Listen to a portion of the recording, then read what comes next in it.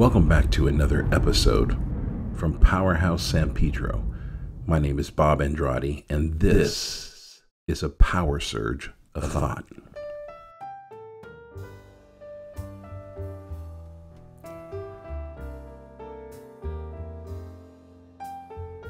It's okay to start over.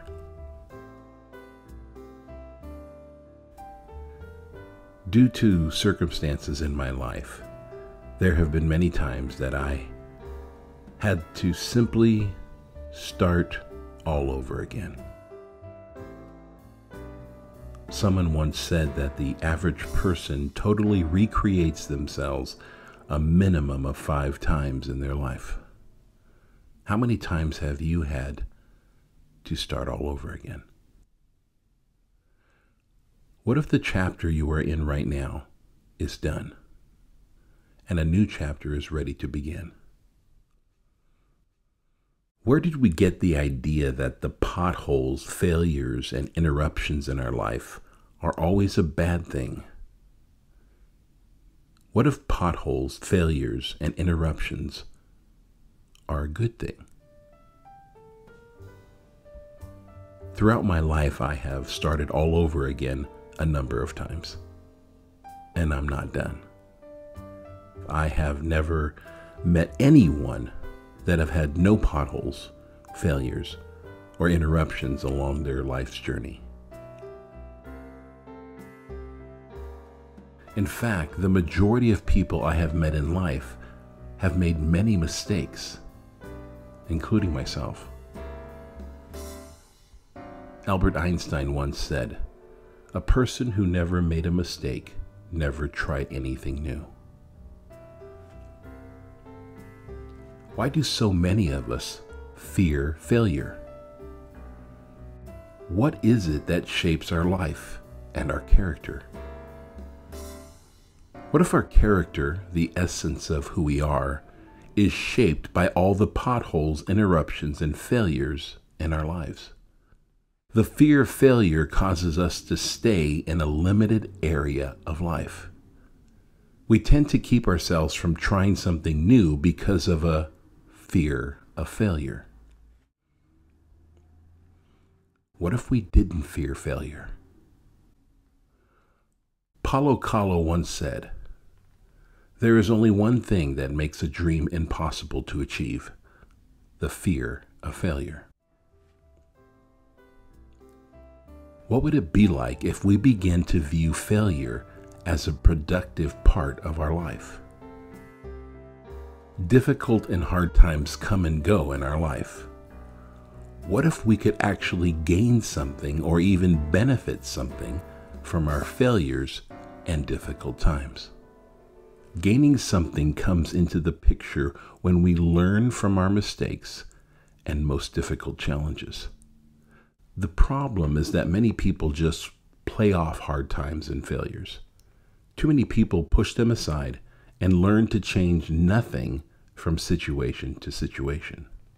And then the situation repeats itself over and over and over again without any greater wisdom in knowing how to stop it. Failure and hard times should be our teacher, not our undertaker. What if failure is simply a delay, not a defeat?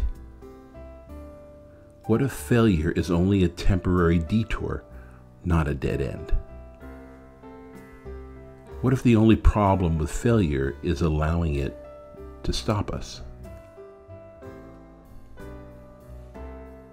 Abraham Lincoln failed in acquiring almost every position he sought out for, but that didn't stop him.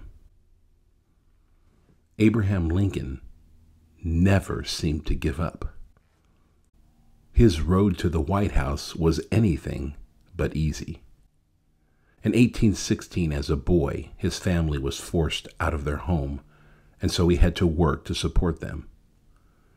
Then his mother died. And in 1831, he failed in business. The next year, he ran for state legislature and lost. And then he lost his job. He then wanted to go to law school, but couldn't get in. In 1833, he then borrowed some money from a friend to begin a business, and by the end of the year, he was bankrupt. He spent the next 17 years of his life paying off this debt. And then in 1834, he ran for state legislature again and won. The next year, he was engaged to be married, and then his sweetheart died, and his heart was broken. The next year, he had a total nervous breakdown and was in bed for 6 months. 2 years later, he sought to become Speaker of the state legislature, and he was defeated. 2 years after that, he sought to become state elector and was defeated. 3 years later, he ran for Congress and lost.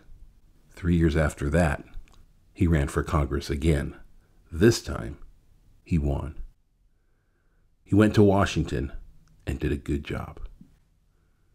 2 years later, he ran for re-election to Congress and lost.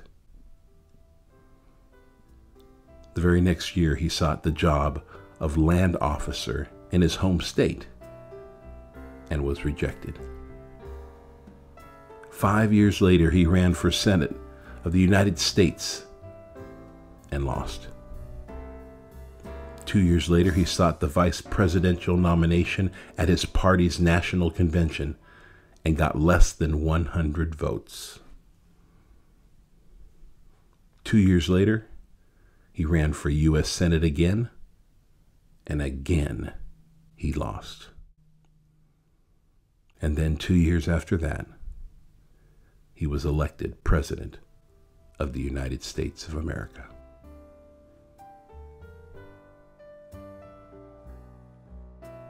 The Beatles started off their career by being rejected by Decca Records and said this about the Beatles: "We don't like their sound, and they have no future in show business."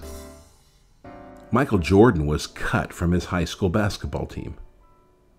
Walt Disney was once fired from a newspaper for, quote, "lacking imagination and having no original ideas," unquote. What if the Beatles didn't try another record label? What if Michael Jordan never tried out for another basketball team again after being rejected? What if Walt Disney let the criticism of newspaper executives stop him from trying again? The Beatles did keep trying. Michael Jordan didn't let those coaches end his dream of playing basketball. And Walt Disney took that criticism and used it to develop an even greater imagination.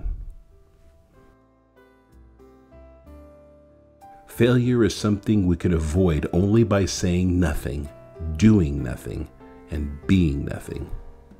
Dennis Waitley. What if criticisms, opinions, and negative assessments caused us to step up our game? What if we used all the resistance against our forward progression to cause us to climb even higher? Birds use the resistance of the wind to climb higher. Fish use the resistance of the current to go further. What if failures and hard times were actually like stepping stones for us to be greater? This process is also called endurance. Failure by itself is only failure. Failure plus action equals greatness. What if this is what James was trying to tell us in James chapter 1, verses 2, 3, and 4? He said, "My fellow believers, when it seems as though you are facing nothing but difficulties, see it as an invaluable opportunity to experience the greatest joy that you can. For you know that when your faith is tested, it stirs up power within you to endure all things. And then as your endurance grows even stronger, it will release perfection into every part of your being until there is nothing missing and nothing lacking. Endurance means not giving up and not giving in. No matter what you have or haven't accomplished in life, no matter what age you are, no matter what level of ability you have, and no matter how many times you have failed, it's never too late to start all over again. Even God has you covered. In Lamentations chapter 3, verse 22 and 23, it says, "The faithful love of the Lord never ends. His mercies never cease.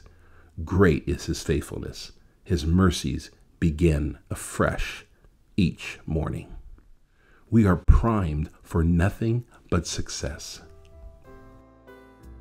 Failure can only happen if we stay down. Muhammad Ali once said, "Inside a ring or out, ain't nothing wrong with going down. It's staying down that's wrong." When Thomas Edison was asked about all the failures he had in trying to make the light bulb, he said this, "I didn't fail 1,000 times. I just learned 1,000 ways how to not make the light bulb." It's never too late to start over. If you remove the fear of what failure can do to you, there is absolutely nothing and no one that can stop you. Why not start a brand new chapter today, entitled Victory in Jesus? This is what you are designed to be, a champion, a conqueror. Don't stop. Keep going. Your story is still being written. It's never too late to start over.